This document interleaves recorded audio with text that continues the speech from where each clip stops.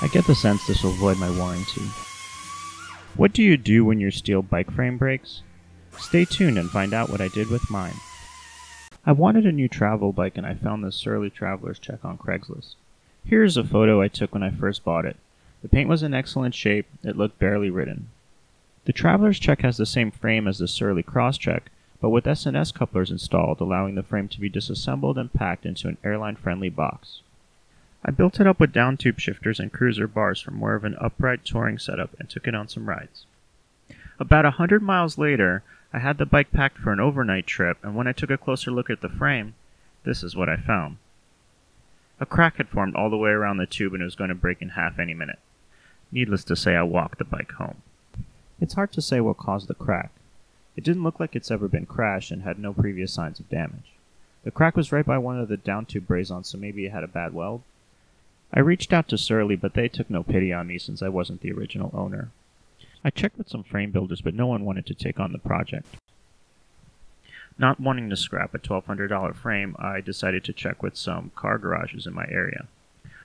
Luckily, I found this guy Mike, who was willing to do it. First, the frame had to be sanded.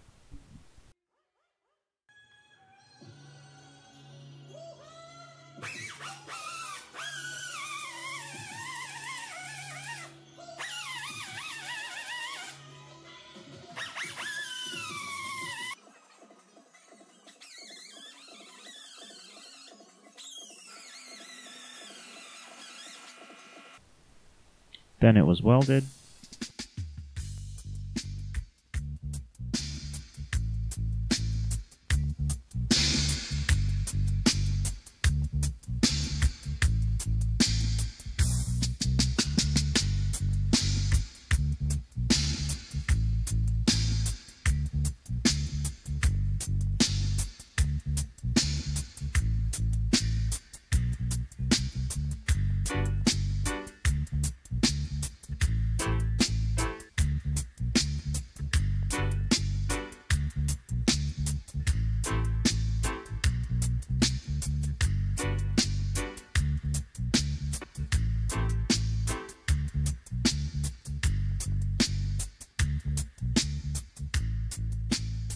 Here's what it looked like after the weld.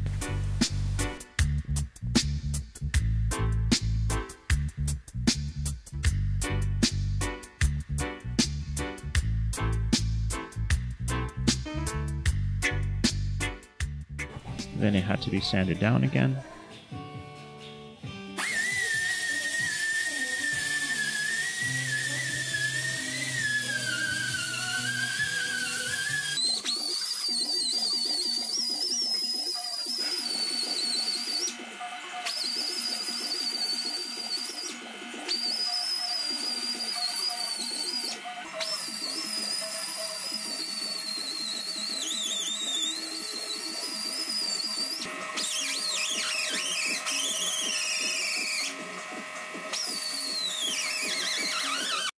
And finally a coat of spray paint.